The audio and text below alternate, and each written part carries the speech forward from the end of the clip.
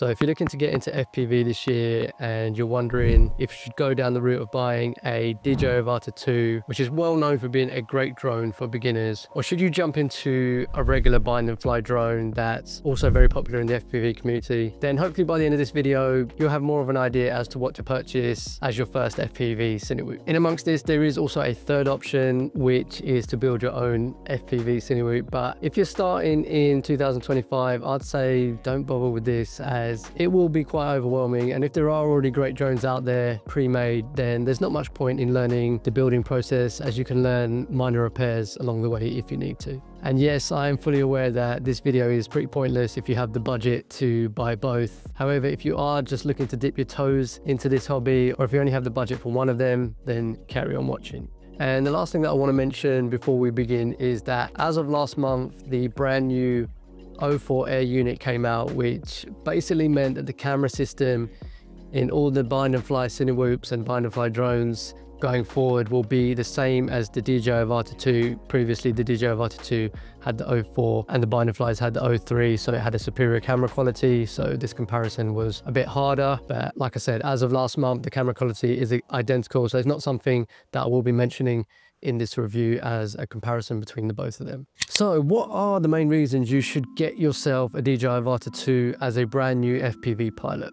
Number one, the first pro for getting an Avata 2 over a bind and fly FPV Cinewoop is the sports mode and normal mode, which are the non-acro modes on this drone, similar to flying a Mavic drone, let's say, but through your goggles. And this can have the advantage of, if you're a newbie or getting used to flying with goggles on, which is a completely different experience to flying line of sight, you can do this with the DJI Avata 2 to start, with the safety of having the sensors to help you and being able to hover in place easily. Ultimately, your goal with this will be to fly manual mode with the goggles on, but in the beginning, just to get used to flying in normal mode or sports mode with the goggles on is a great way to start, which you will not be able to do with bind and fly Cinewoops. They do have something similar in a normal FPV Cinewoop, which is something called angle mode, but it's not as precise as normal mode on the Avata, and I'd always recommend to try to get into manual or acro mode as quick as possible. But just for those initial first flights, whilst you get used to the goggles, this can be helpful.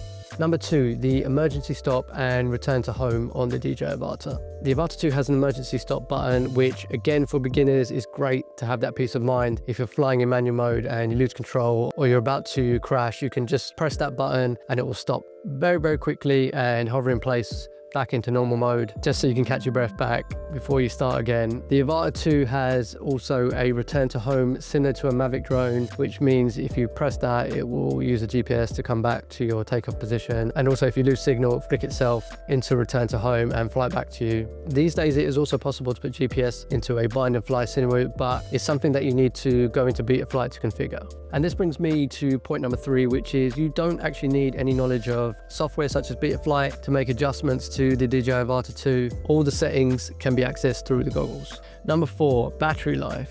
So the battery life of the DJI Avata 2 is far superior to the lipo batteries you'll use with your bind and fly quads, probably by at least double, in some cases more. But this does come at a literal cost of being about $80 more than your standard lipo battery. The batteries of the DJI Avata 2 are far better in every way. They're built better, they're built to last compared to a FPV lipo. So it is worth the investment. And also, as it is a high capacity battery, you won't need to carry as many of them. And not to mention the charging of them being smarter and more simple than charging FPV lipo batteries. Number five, being able to change the tilt of the camera whilst in the air. When flying FPV, the tilt of your camera measured in degrees dictates how much you need to pitch forward and therefore how much throttle you need to add to keep the horizon level. All that to basically say the higher the tilt in degrees, the faster you'll be flying. With the DJI Avata 2, you will have the ability to change this whilst you're in the air flying, which is pretty game changing for FPV. It was when the first DJI FPV came out, whereas on a regular FPV drone, this has to be predetermined before you take off. You have to manually get the tilt angle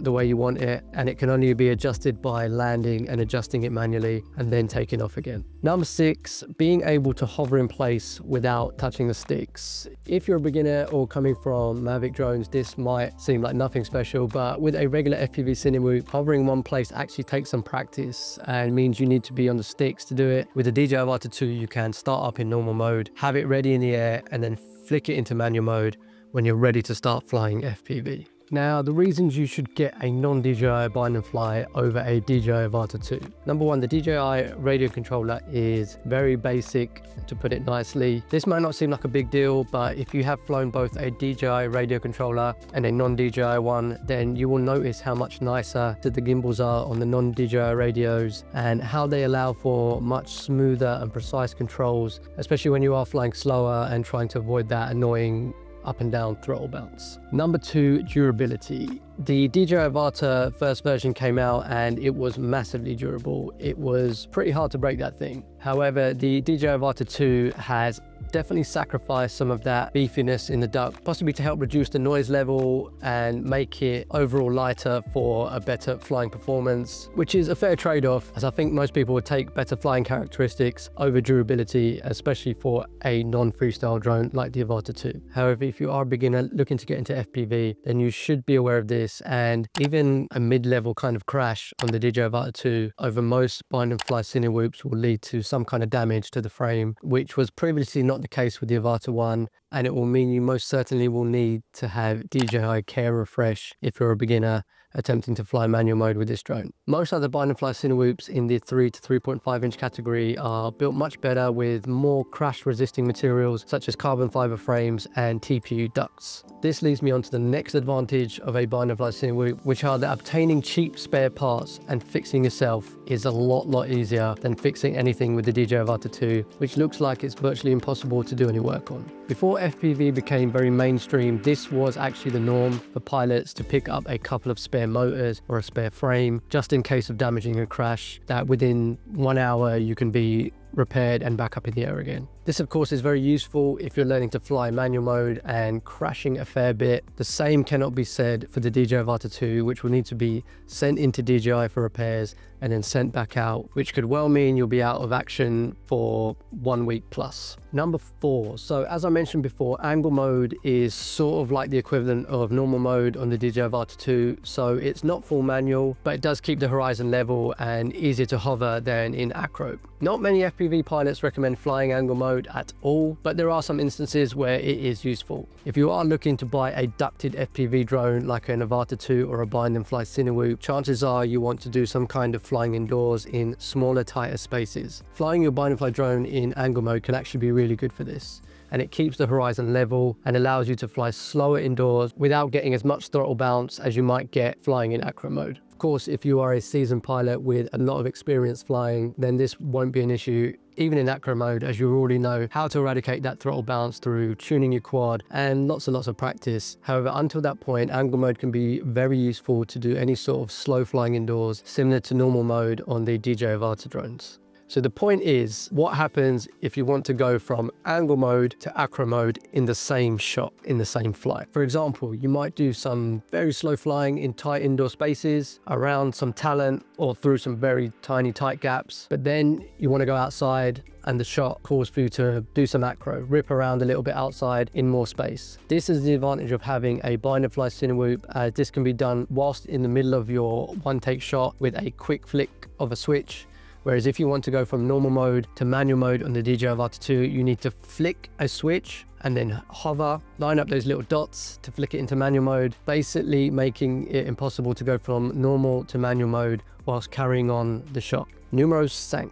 DJI drones, including the DJI Avata 2, come with geofencing and other software restrictions such as altitude limits and no-fly zones. You don't have the same issues with bind and fly FPV drones, and they do not impose the same restrictions, giving you more freedom to fly, although you must still follow the regulations and guidelines. Number 6 is flight performance. Now, I wasn't sure if I should put this in as a reason to buy a bind and fly Cinewhoop over the DJI Avata 2, because if you're beginning your FPV journey, you won't notice the difference in flying performance between the two, but it is worth noticing that if you are looking to do this long term, then most bind and fly quads from reputable companies such as iFly, GetRC, and loads of others will fly better and smoother than the DJI Avata 2, as the tuning on bind and fly drones these days are really great and very precise to that particular quad.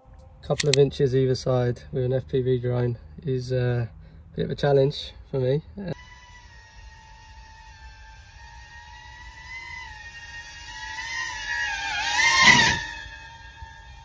On the last try. I especially noticed this in windier or even breezy conditions where FPV Cinewhoops traditionally do struggle anyway because of the ducks, but the DJI Avata 2 is especially bad. Overall, these better flying characteristics will also allow for some more complicated maneuvers, which the DJI Avata drones have notoriously struggled with. And if you want to see what I mean by this, then go check out this video where my Avata 2 had a mind of its own and almost caused me some serious damage.